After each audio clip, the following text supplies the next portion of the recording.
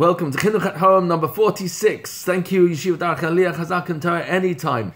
Chazal tell us there are three things that depend on Mazal of our children, our Parnasa, and also how long we're going to live. It's not dependent on our Zechus.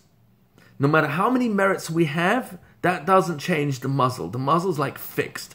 However, as that same Gemara, the Tosfos in that Gemara in Moed Katan, I think Chavches, points out that Chazal tell us elsewhere in Shabbos that actually Jewish people have no Mazal. Ein Mazal Yisrael, because we are above Mazal when we activate Tefillah. The Lashon of the Marasha on that Moed Katan is Nefishe Rachameh, an abundance of Rachamim. It's the abundance of requests. Please, Rabbi Shalom, I'm asking you of a matnat chinam, that my child should be happy. My child should have the right teachers, the right opportunities, the right adults in their life. Protect my child from predators, has v'shalom, groomers, has v'shalom.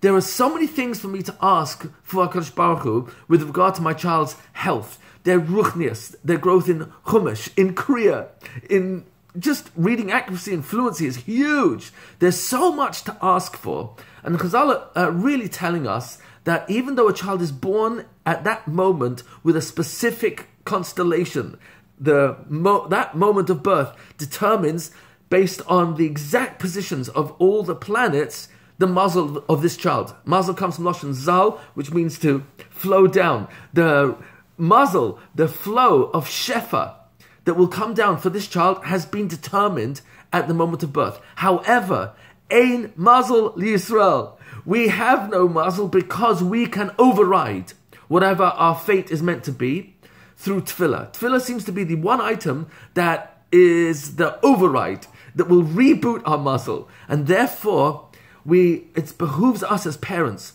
who our children basically don't have any other advocates. Okay, maybe our grandparents are praying for our children too, but essentially, one of the greatest responsibilities we have as parents is to be the ones that are going to increase the abundance of tefillah.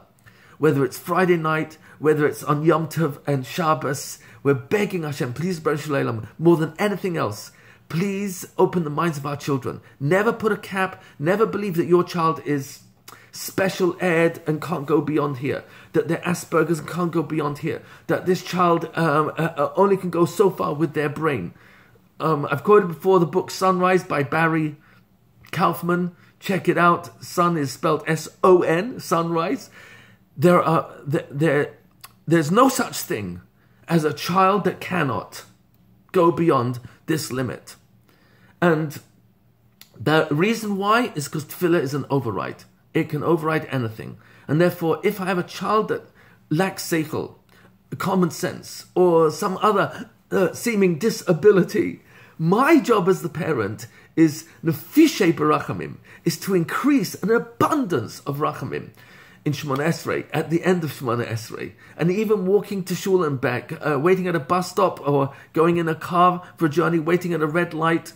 It should be shkura befinu. It should be something that flows off our lips. Please, Rabbi Shalom, give all the siyata d'shmaya that's necessary for my child to be a ma'amin, a very strong lover of Torah and Yiddishkeit, healthy, in ruchnius, in gashmius, emotionally, physically, and in the schus of knowing that the takeaway here is we always have our mouths wherever we go. We always have our minds wherever we go to think about, Rabbi Shalom, please, I know whatever muzzle my kid has, it's not etched in stone because tefillah overrides it. And until my kid figures out on their own that they're responsible for davening for their own siyata d'shmaya, I have been gifted this child, and I have the responsibility as a parent of this child to change their muzzle.